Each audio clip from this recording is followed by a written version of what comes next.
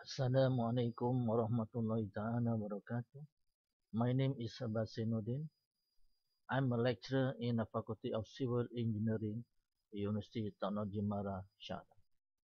Now, I'm going to explain how to design column based on Eurocode.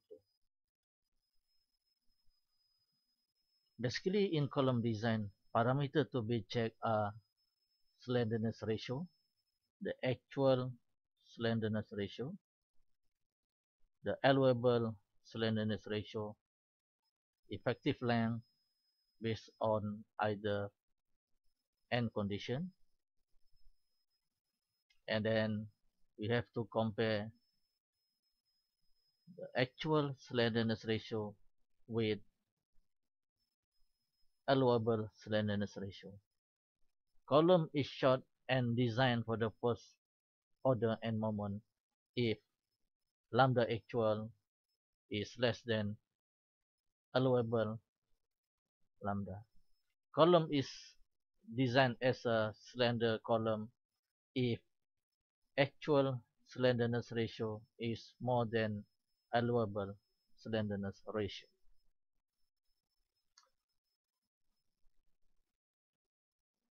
Let's start with a column design. So the first step to be considered in column design is we have to calculate total ultimate exert load. So this total ultimate exert load is from roof until bottom of the structure. Column size, I'm using 500 by 500. So this basically the column size we have to assume first, or we can calculate from architecture plan based on total loading. Height of column we have to refer from the elevation of the architectural plan. And this example, I assume there is no moment applied to this column.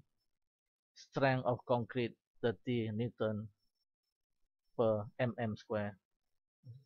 Steel strength, I'm using 500 Newton per mm square. Concrete cover 25 mm. Diameter of link 8 mm. And diameter of longitudinal bar 12 mm. So in a column design, the minimum diameter of longitudinal bar is a 12 mm diameter. So we cannot use diameter of longitudinal bar less than 12 mm diameter. Then we calculate effective height of column based on either the column, the end condition is a fixed or fixed pin or pin. So in this example, the end condition is fixed for both ends. Therefore, the effective height of column is equal to 0.75 L. So L is a height of column. So therefore, effective height column is 2250 mm. And then we calculate radius of gyration I is equal to moment inertia divided by area of column. Calculate also slenderness ratio, actual slenderness ratio is equal to moment of gyration divided by moment inertia. Calculate critical slenderness ratio, so that is lambda limit is equal to 20 ABC divided by square root n. So if creep coefficient not known, therefore A is equal to 0.7, A is equal to 0.7. If mechanical reinforcement ratio is not known, therefore B is equal to 1.1. C is a moment ratio, that is a smaller moment divided by larger moment. So C is equal to 0.7 because moment ratio is not known. So we can calculate slenderness ratio for the allowable slenderness ratio, and then we calculate actual slenderness ratio, and then we have to compare between actual slenderness ratio and allowable slenderness ratio. So in this example, it seems that actual slenderness ratio is less than allowable slenderness ratio, therefore column to be designed as a short column.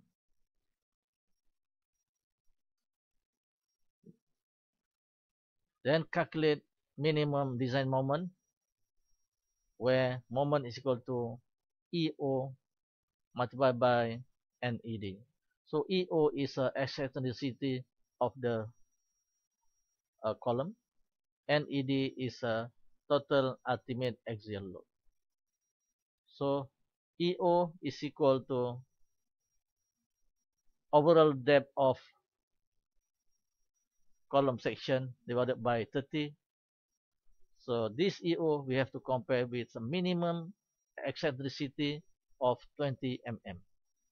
So in this case, EO is a 17 mm less than 20 mm.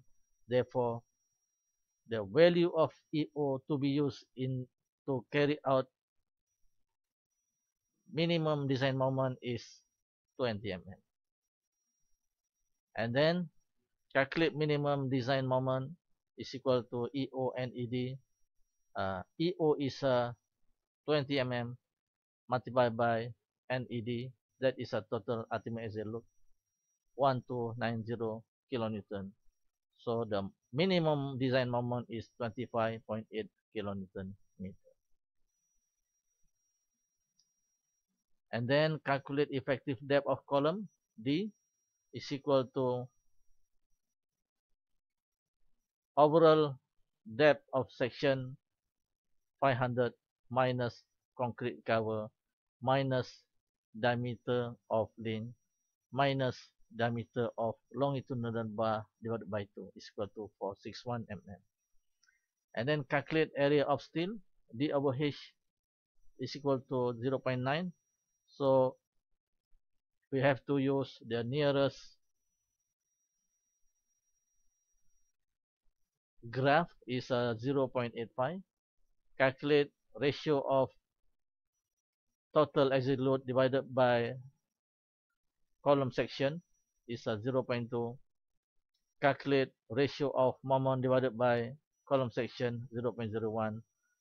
So from graph D over H 0.85, area of steel required is 1500. From here we can provide the nearest area of steel reinforcement for the column is 4H25, that is 1960 mm square. And then we have to check whether the provided steel area is more than minimum steel area. So we have to check area of minimum steel. So area of minimum steel is equal to 0.1 NED divided by 0.87 FIK. So that is 297. Maximum area of steel is 0.04 multiplied by area of concrete 10,000. So it seems that area of steel provided 1960 mm square is more than minimum steel required 297 and less than area of maximum steel 10,000. Therefore, the area of steel to be provided is sufficient. And then we calculate link. Diameter of link should greater than minimum 6 mm diameter, and diameter of bar divided by 4 is equal to 6.25. So therefore, we have to provide 8 mm diameter of link. Then we have to calculate spacing of link based on three requirements. The first requirement is 20 diameter is equal to 20 multiplied by 25. 25 is a diameter of main bar provided, 25, so it's equal to 500. Least dimension of column, the column size is 500 by 500, therefore least dimension of column is 500. The third requirement is 400. So therefore, provide link H8, that is a diameter 8 mm diameter with the spacing 300 mm center to center. And then we have to draw a column detail with a dimension of 500 by 500. The main steel or longitudinal bar is 4H25, and link bar is diameter 8, the spacing is 300 center to center. So this graph to be used to calculate area of steel for column based on ratio D over H 0.8, or based on ratio D over H is 0.85. That's all. Thank you very much.